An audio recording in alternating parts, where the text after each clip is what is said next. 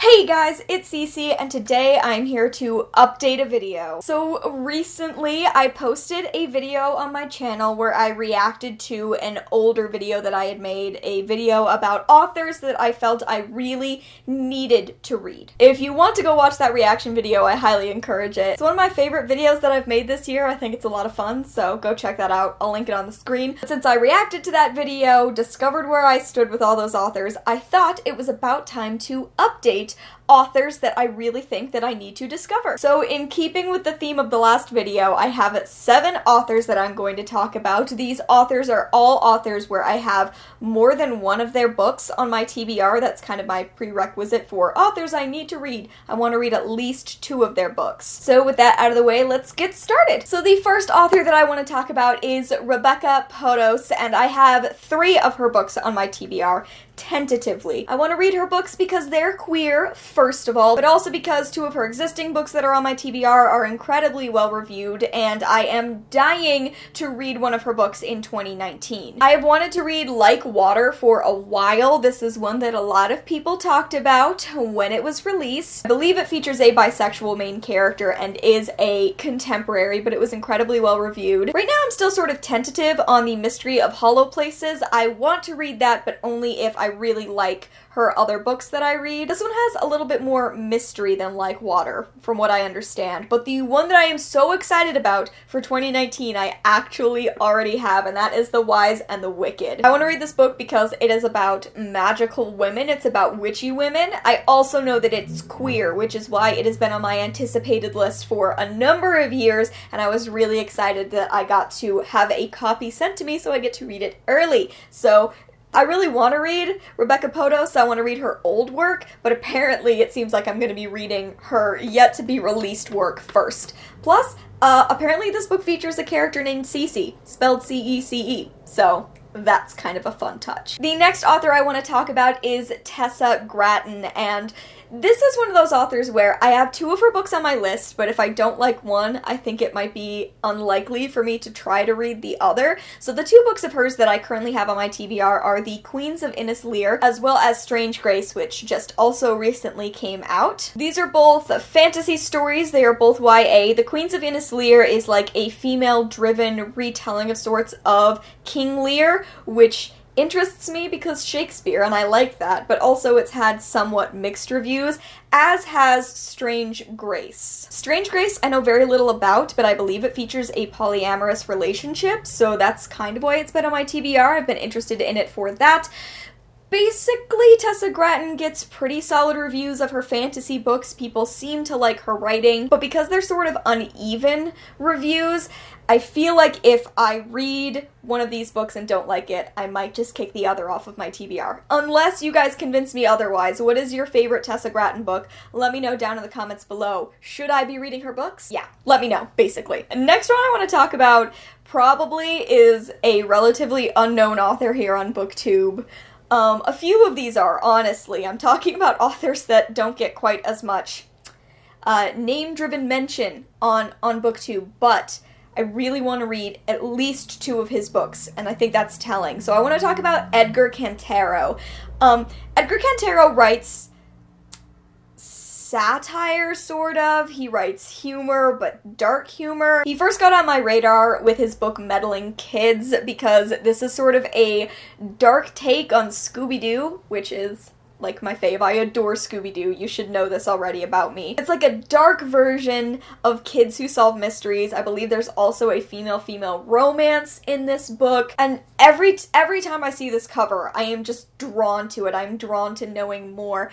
I actually added this book to my TBR without realizing that I already had another book of his on my TBR, which is the Supernatural Enhancements, which I think is also a mystery, also a kind of out there mystery set at a mansion. I found this book when I was going through the library. I was just browsing and I picked up this book, read the description, and was like, this is wild, and I have to read it. That's just how I feel every time I read a summary of a book written by Edgar Cantero. So Meddling Kids is at the top of the TBR as far as these 2 books, but honestly I'm just interested to know more about his writing because everything he writes sounds wild and interesting. Now I want to move on to another author, Rivers Solomon. So they are on my list because of their book, An Unkindness of Ghosts, which gets recommended a lot around the queer circles of booktube. It's an incredibly queer book, but it is a less reviewed one. It's not as well known.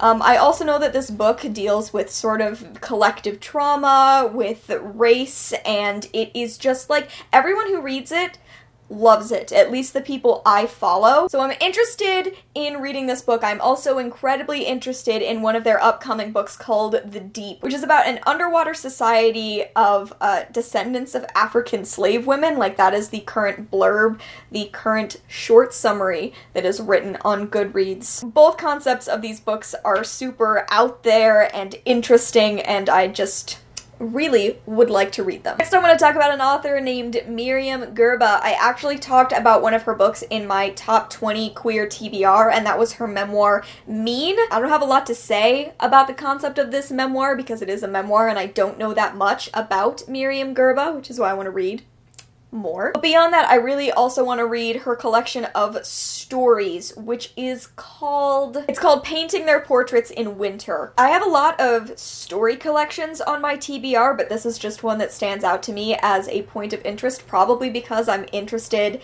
in the author outside of her fiction. She writes about sexuality, about race, about misogyny, and in general it's all just stuff that really interests me, which is why I have multiple books by her on my TBR. Second to last, I want to talk about an author named Djèlí Clark. This author writes speculative fiction, and it all sounds fascinating. I think he mostly writes for Tor.com, and I actually have one of his books that's being published next year, the book that basically drew my attention to this author, which is The Haunting of Tram Car 015, which is speculative fiction set in Cairo in 1912, which is just already fascinating, but I have a couple more of his books on my TBR as well. There's also The Black God's Drums and A Dead Djinn in Cairo. I've been discovering more and more, especially in the last year, that I really like novellas. I really like innovative novellas, and every single description I have heard of any of his books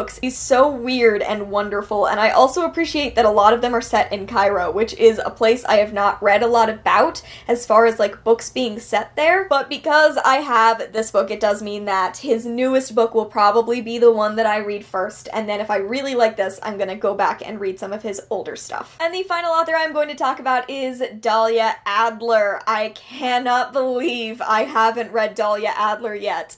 It's absolutely absurd for the amount of time I have spent on the queer bookternet. So I have read a short story by Dahlia. One of her short stories was in All Out, and it was one of my favorite stories of this entire collection. It was one that was set in like the 90s at a concert. Oh. This just reminded me that I have read a short story written by Tessa Gratton and I didn't really like it. Okay, so there's a concern for Tessa Gratton. Molly's Lips was the short story that was written in here that I really liked, but I haven't read any of her longer fiction, so I really want to read Under the Lights. That is a definite one that I want to read, and I also want to read Out on Good Behavior. I believe that one is new adult as opposed to young adult, but both of these are female-female romances about queer girls. And the thing is, I look up to Dahlia Adler so much as a person on the queer bookternet. As far as like creating resources for queer teens, for queer adults, she impresses me every single day. Plus, I have already loved a small bit of fiction that I've read by her, so 2019, hold me to it. I am definitely going to read at least one book by Dahlia Adler. It has to happen. But that is it. Those are all of the authors that I want to talk about, the new authors that make up my authors I need to read list. Last time I did this, it took me 3 years before I checked in to see how I was doing, so hey. Maybe you'll see me in 3 years reacting to this video. I guess we'll have to find out. What are some authors on your must-read lists? Let me know down in the comments below. Thank you so much for watching, and I will see you in another video very soon. Bye!